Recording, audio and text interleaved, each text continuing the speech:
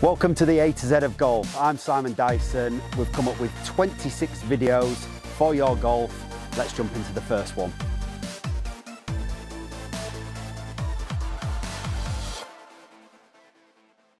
Right, this video is all about the knockdown shot. So the knockdown shot is so important in golf.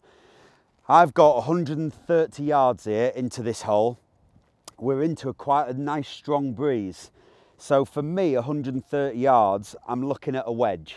So a wedge would go probably 140, but because it's into the wind, you're obviously allowing that extra 10 yards. But the harder you're hitting something, the more spin you're going to put on it. So the wind is going to affect it even more.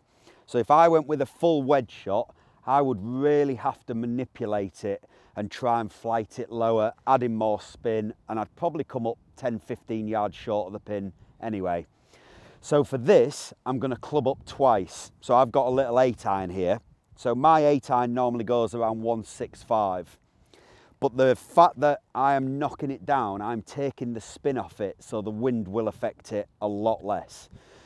So with this, I would probably swing 65, 70%, purely focusing on the strike of the shot and the shape of what I want to hit. So I would stand over this.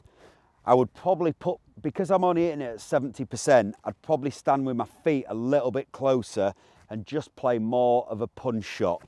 So as you can see, I would probably swing it around, you know, that was only a nice little shot, but it's come out like a 6-iron. It's not affected by the wind. There's less spin on it. It's just a much safer shot. And it's something that I think that everybody can improve in the game by practicing it on the range. Just hitting it at 60, 70%. It's a much safer shot, and it's one that will help you on a windy day like you can't believe. So go and give it a try.